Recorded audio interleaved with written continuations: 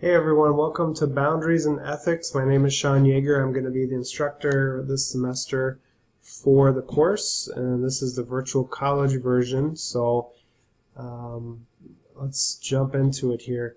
I just want to go over a couple things, and I want to spend a little bit of time introduce myself as well. I work in the field of corrections. I've been in the field of corrections for 10 years now.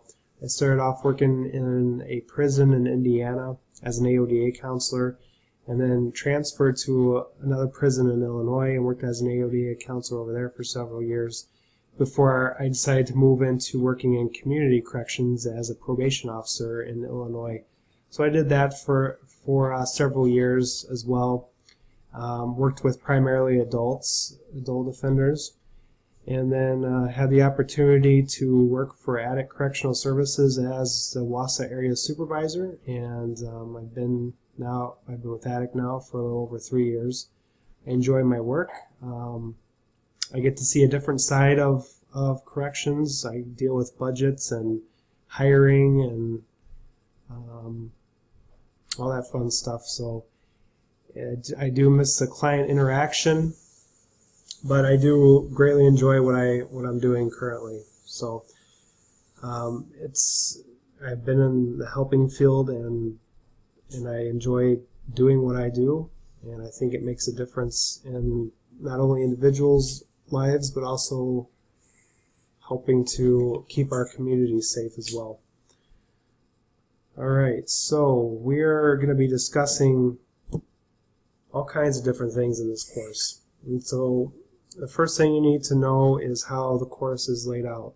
So when you first log into Blackboard, you're going to be taken to the announcements page, and this is where I will post any important announcements that I have concerning the course.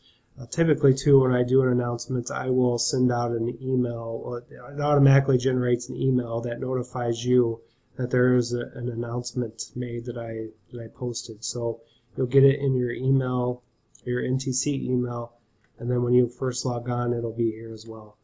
So this is where you'll find the announcements. You can navigate over to the blue section over here for course information. It's very important that you take a look at the course information here, because this is where you're going to find your syllabus. You don't need to worry about publisher lab components here. Netiquette rules.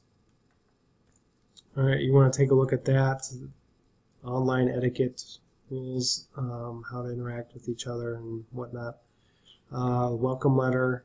Let's give some details about the course as well. Syllabus is very important. Please review that, because you actually cannot even access your learning plans until you take the syllabus quiz, and the syllabus quiz is based on the syllabus. You have to get 100% in order for the learning plans to be released for you to be able to access them. So make sure that you check out the syllabus and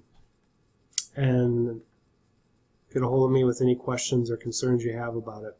Same thing with anything going with this course as well. Grading, pretty self-explanatory here. All right. And then the different learning plans and the points possible. Since this is a virtual college, there's not as many points. Say, for instance, for discussion boards, typically with the regular online version, discussion board posts are worth up to 20 points. In the virtual college version, they're worth 10 points, because you're not required to necessarily interact with each other, because everyone's kind of working at a different pace. So there are less points, but nonetheless, the assignments are very important. You have book reports, class discussions, case studies. Now, the case studies and learning plans are currently set up as group projects, and since this is a virtual college version, you don't need to worry about that. You're just going to pick a case study, and you're going to respond to that in the discussion board area. And I have videos for each learning plan that outline how to do this, so don't worry if you missed that just now. Go to the learning plans and watch the videos, and there'll be an explanation for that. All right, so points possible. Right now, these are off, so by the time you access this course, this will reflect the accurate number of points available. Alright, so, and then the learning plan open and close dates, that's from the regular online version. You don't have open and close dates. You have the beginning of the semester and the end of the semester to get your work done. Periodically, I will email you or try to contact you if I feel like you're falling behind. Please, please, please make sure that you are abiding by your plan of completion, because it can be very easy to get behind in these courses. Alright, so that takes care of the course information. You come over here to the learning plan section, and I have the video already set up here regarding how you're going to complete your first assignment. You're going to complete the syllabus quiz, as well as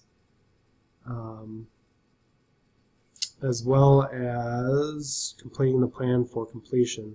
I got nervous there for a minute because I thought I was missing a section, but I have my instructor mode off, so it's showing me what every student would see. So anyway, so just watch the video. If you have questions about it, let me know. There's a 10-question quiz that you have to take, and you have to get 100% on that. You can take it multiple times, and then once you complete that, then you will have your learning plans released so you can access those.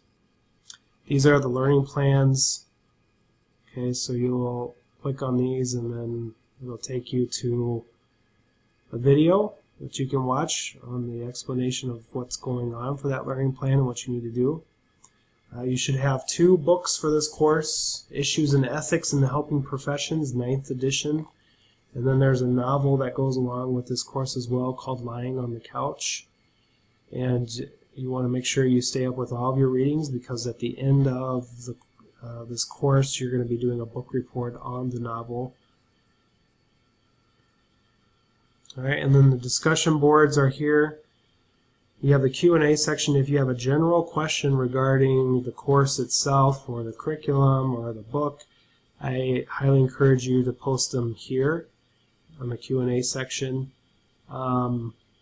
because that way other students can benefit from that question as well, because I will check these and respond accordingly.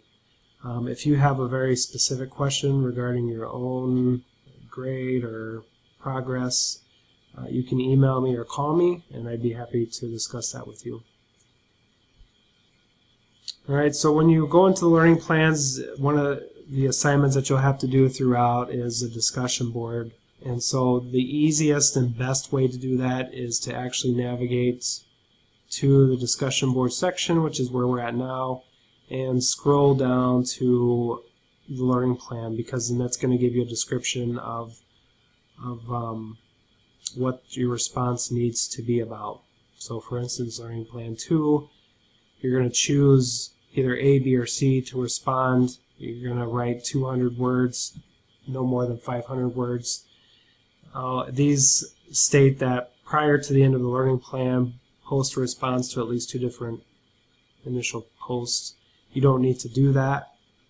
This is a virtual college version, so you're just expected to respond to the prompts, and if you feel compelled to respond to one of your peers' posts, I highly encourage you to do that.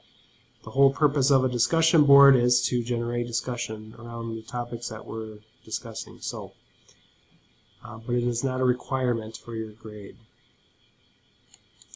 Alright, and then discussion board, we covered that.